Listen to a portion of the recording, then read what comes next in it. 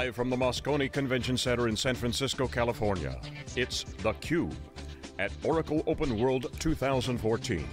Brought to you by headline sponsor Cisco Systems, with support from NetApp. And now, here are your hosts, Stu Miniman and Jeff Frick.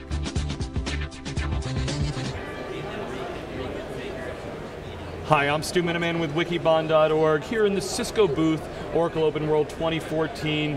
Beautiful day in San Francisco, but we're here in the booth where you don't know how much it is, how hot the temperature is, except under the lights here a little bit. So at Wikibon, we always love talking to the IT practitioners, and one of the first places that you can usually learn about technologies that are being adopted is the IT org inside some of the vendors that are making it technology. So we're going to do a segment here, what often is called Cisco on Cisco. Joining me for this segment is Shishir Kapoor, who's the IT director with Cisco, and Jag Kahlon, who's an IT architect with Cisco. So gentlemen, thanks so much for joining us. Thank you. Thank you. All right, so we're here at Oracle OpenWorld, and we've talked a lot over those last 3 days about CiscoUCS. Of course, that really had a ripple in the industry, brought a whole new segment and lots of new opportunity to Cisco and the ecosystem partners. I want to focus in a little bit on how you brought Oracle onto UCS in your own shop inside. So I want to toss the question out is to, could somebody give me kind of the genesis of this project? Maybe Shishir, you'll start with that? So what we did 5 years ago, we started kind of a broad data center strategy, creating our internal cloud based on Oracle, the UCS, our product, and also the Nexus switches. And after creating the broad architecture and the strategy, we started migrating some of our critical business applications. So let me share one of the success stories. 2 years ago, we converted, I would say, at that time perhaps the largest ERP implementation. Our Cisco services, that time was perhaps around 40 terabyte. And we migrated it to our UCS, and the TCO, our total cost, reduced by 60%. So very compelling story out there. All right, so Jag, my previous segment I was actually talking Red Hat and talking about one of the big use cases that people use was going from Unix-based Oracle to Linux-based on UCS. Can you give us a little bit of a feel as to architecturally, what did you have before, what did you have after? Was it just x86 to x86, or what was the migration?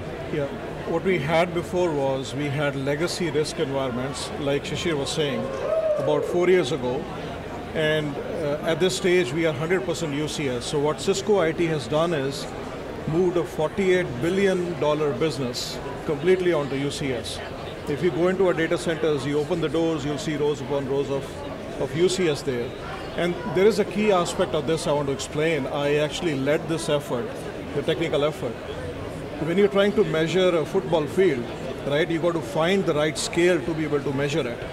Similarly, what we did with this transition was benchmarking, look at benchmarking. So we'd been doing benchmarking with our legacy vendors, with our legacy products, and we were able to do a similar kind of benchmarking on UCS. And so now we had a one-to-one comparison between the legacy solution that we had and UCS, and we were able to put together all our other environments there, so that created a scale. So this is kind of a call out to other customers that are looking to move in this direction, create that scale within your organization so you understand the transactions per second and the I/O throughput that is required for your large applications. So as of now, Cisco's bread and butter, all our large applications run on UCS. All right, so can you help me understand though, were you running the same operating systems and moving that over, or how many pieces needed to change when you moved over to the new architecture? Right, so the legacy environments, it's a proprietary Unix environment. So there is a huge cost angle to it. Each of those vertically scaled environments that we had, they were $2 to $3 million each. And there is a huge support cost also that you incur with legacy vendors, because only the legacy vendor can support their platform. So with UCS, it simplified that. So that was one of the key reasons why we moved in this direction. We moved over to UCS. And did you add virtualization, or is this still on bare metal? Yes, so we have a mix of virtual environments as well as physical environments. Our non-production Oracle environments have largely been virtualized across the board, but there are some large environments which are still on physical. So for example, the one that Shishir mentioned, this is the Cisco customer care, the C3 environment. So this is still on physical. So this is around 40 terabytes today. It was 40 terabytes when we did the migration from legacy over to UCS. It is 63 terabytes today and still growing. So I'm curious, Shishir, from a staffing and a skill set standpoint, what did our kind of before and after picture work out? I mean, obviously, I guess it's pretty easy to train your folks on Cisco product, but the size of the team and how much effort it is to maintain and service it before and after. Do you have any metrics on that? Yeah, I can share a few. As I said, specific to this, and in fact this is the white paper we have published, it is available on cisco.com, and also the Oracle, the Google you can find out. As I said earlier, the RTCO, which is the OpEx and CapEx part, reduced by 60% compared to this one implementation I'm talking about. Some of the space-wise, we reduced by, I think, 70%. Wow. Was that a lot due to virtualization, or just the higher performance at a lower density? I would say it was both. Okay. It was a higher density and the virtualization, and the design of the UCX is much more modular. And the electricity, I think, consumption went down by 70+%. Not only that, we increased our total capacity 2 times. And performance-wise also, the batch performance improved by 20–30% and so on and so forth. So overall, very stable, very scalable, especially on the database side itself. I had 2 or 3 DBAs dedicated to this one environment, and I have reduced it to 1 now. Okay. So these are some of the success stories. So Jag, I hear there's a white paper. I'm wondering from an architectural standpoint, did you capture some of the lessons learned and give things back that the field is using, or that other IT architects can use based on what you've done? Yes, definitely. It's a very exhaustive white paper. It's around 108 pages for folks who really want to sit down, get into the details, find out exactly what we did, and be able to replicate it. It takes you step by step through the process that we followed, from moving from legacy over to UCS. There is just to broadly speak about it, right? The model that we followed was pick up one small environment and cut your teeth, gain your experience on that environment, and then be able to cookie cutter that process across the board. The scaling that I talked about earlier was extremely critical, doing the benchmarking, being able to understand comparatively where these environments were with respect to our legacy and UCS, so that really helped us. All right, so one of the tripping points usually on a lot of these solutions is the storage. Can you share, is it one platform? Do you work with a few of your partners on this internally, and what lessons learned did you have on the storage side? Right, so on the storage side, as you rightly pointed out, there is a shift that is required. Most of the legacy vendors, they will have their own storage solution. Right, so don't want to name any vendors, but they have proprietary solutions that they support. When we came over to UCS, we used Oracle's ASM, Automatic Storage Management, and it does require a shift in terms of support. So generally speaking, storage, you rely on the storage team, you rely on the system admins, and you rely on the DBAs to do functions in the traditional setup. With the product like ASM, there's more to do for the DBA. So there's a certain amount of shift required, training required to be able to make it possible. In terms of the storage vendors themselves, we use NetApp as well as EMC solutions. And the solution that we used before and after the transition for, as an example, the large environment we talked about, was the same storage solution at the back end. Okay. So Shishir, there's been a lot of talk about cloud at this show. Cisco, of course, has a large intercloud initiative going on. Does UCS help you get ready for some of the things like cloud and big data? And maybe you could talk a little bit about how you're thinking about those inside Cisco IT. Sure. So as I said, we started this journey 4 or 5 years ago. We were building, it's called Cities, which is our internal cloud. And this is completely built on our UCS and Nexus switches. So that's what is our building blocks for our internal cloud. Also from the big data perspective, we do have a number of platforms which we are running, and they all run on the UCS. So yes, UCS is the building block, and in fact, not only for some of the large Oracle service environment, there are other white papers we have also published and calling out If I can add to what Shishir mentioned, for our Hadoop implementation, right, we are using Cisco CPA, Common Platform Architecture. It's the same architecture that is available to external clients. So in a way, we are eating our own dog food. So Jag, I'm curious, when you're testing and working with some of this environment, does some of what you do feed back to the product development side? Yes, definitely. We work very closely. Just as an example, right, the CPA that we deployed for our Hadoop implementation, we are working very closely with the BU to make sure that all the credible feedback is given to them so that they can do product improvements or enhancements. So we have requests for features where we work with them very closely. And I would just also add, even for UCS, we do have a closed loop discussions with our BU, which is our engineering, and we do influence their roadmap, and so some of the features or enhancement which we work very closely with them. Yeah, so of course you guys had your Grand Slam announcement just a few weeks ago with the latest. There's the UCS Mini, as well as, I'm trying to remember the name of the version, that's a highly scalable architecture. If you guys had a chance to get your hands on that, Jag, maybe you can comment as to what you're seeing, maybe if there's anything interesting you can say about the new UCS units. Right, so we've looked at some of them, we have them in the lab. For example, the B200 M4, which has been recently announced, right? I mean, so we are doing some testing on that. We haven't really got the UCS Mini in, but we hope to do it in the near future. All right, so Shishir, I'm wondering from just the role of IT has been changing. How long have you been at Cisco, and what? Completing 14 years. 14 years. How does Cisco look at IT internally now compared to over the last decade plus? Yeah, no, I would say there has been a huge shift, and I think while IT runs to make the business running much more efficient, I think that there is a critical role Cisco IT plays is to something we call Cisco on Cisco, which is we are the largest customer of our own internal technologies and gear. So I think that's the one thing which we have been doing it, and I think there has been a huge amount of partnership and collaboration going on between the BUs, which is our engineering team, as well as the IT.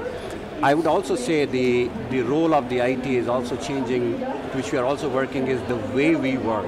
So there's a lot more DevOps model, a lot more kind of, we call it the continuous delivery. That also we are working with our BUs also to see if they can also adopt. So I think that's the close partnership going on. So I think I would say the role, it has changed. Partnership has increased a lot more, and also the way we work. Both things have changed significantly. Right, and Jag, I'm curious what pressures are put on you with things like mobile deployment to your users. How much do you get pressure to change on and make things available through some of the new technologies? Yeah, so definitely I think we want to stay on the cutting edge with new technologies. An example is Internet of Everything. That's a key initiative within Cisco. And architecture is kind of at the forefront. We lead with architecture. So we are working on a lot of exciting projects that can, because with Internet of Everything, you're talking about a lot of sensor information coming in, and that's where big data solutions come in, our Hadoop implementation comes in, and we're looking at business analytics solutions to be able to mine this information and be able to make sense out of it, provide more value to our end clients. Yeah, so I'm wondering, to tell you, the Internet of Everything, when I talk to a lot of users, they understand the idea of sensors, but they have a hard time visualizing some of the specific examples. Do you have anything you could share as to something specifically you guys could do with sensors in your department or working with some of the groups? Yeah, I think if you know Google Glass, right? I mean, if you were to have an IoE glass and you looked inside the data center, you would see thousands of devices and thousands of sensors on them. I mean, a log being logged on the system is also a sensor output. So there's a lot of information that is coming out. And a key use case is event correlation. When you're trying to get all these events coming out, to be able to correlate, make sense out of them, and if a red light goes off in the data center, how do you correlate that to what is the cause of it, and what are the different apps that red light is going to go and impact. So that's where all these sensors that we have in the data center, mining that information, bringing all that information together, being able to make sense out of it is extremely critical. All right. Shishir, if I can actually bring it back to the Oracle discussion for a second. When you look at the overall budget for an Oracle database deployment, the licensing is a big piece of it. Was there anything you found in the migration to moving to UCS as to just kind of your IT budget, what kind of before and after, you've got a smaller footprint. Over time, did it have any impact on the licensing? Yeah, so I would say we do have, of course, with the Oracle is the enterprise license agreement, right? So it's very difficult to parse it out is how much is because of this one or two. But as I said earlier, the overall from the license perspective, our Linux, our total TCO, which includes OpEx and CapEx both, we reduce it by overall 60% for that. But one thing I'd like to add, right, like Shishir mentioned before, IT departments are being asked to do more with less. And that is where UCS helped us big time. Like Shishir mentioned, right, 60 to 70% reduction in the TCO. in the cost, right? In the TCO, in the cost is extremely significant. It helps us meet those needs that are there. In fact, just add one more point, right? So Cisco IT, we are organized like a service organization. So we have different services, so we all see as a service provider. So I am an owner for database and the ERP platform, and the expectation is each service owner will reduce their run the business costs minimum 5 to 10% every year over year. So we use certain change the business dollars in order to reduce in a 5 to 10% year over year basis. So that's the expectation for all the service providers as a part of Cisco ID. All right, so running short on time, I want to give you each a chance to just a final word. Jag, start with you. There's big white paper out there, but if there's one takeaway you can give to kind of your peer architects out there in the industry about moving to a new architecture like a UCS, what would you leave them with? Yeah, I think I talked about the scaling aspect. That is extremely critical. So that was the blueprint on which we did everything. Once you have the scaling done, then it is just a matter of the operational teams, implementation teams, just picking that up and running with it. Right, so that's one key aspect. The other is try to do it on a smaller environment. Make sure the lessons are learned and you have the standards put out so that it is easy to run with that idea down the road. And also be able to sort of look at the larger picture, plan it for the entire enterprise that you have. And you'll definitely be successful. And we're always there to help out in case anything is required.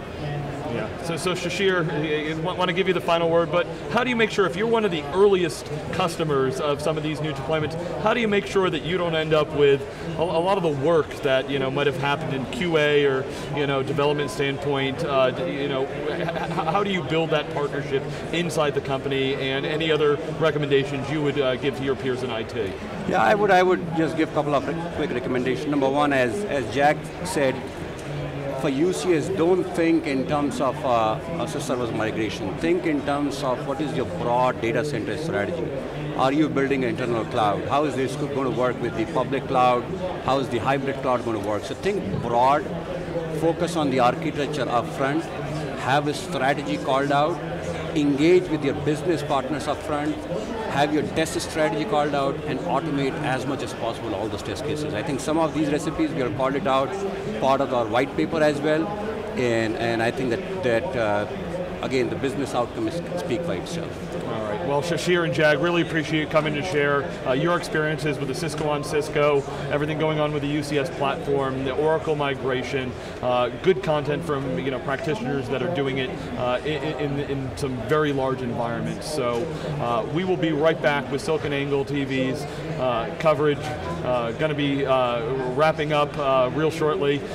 So thank you for watching all the coverage here from Oracle. This is Stu Miniman with wikibon.org.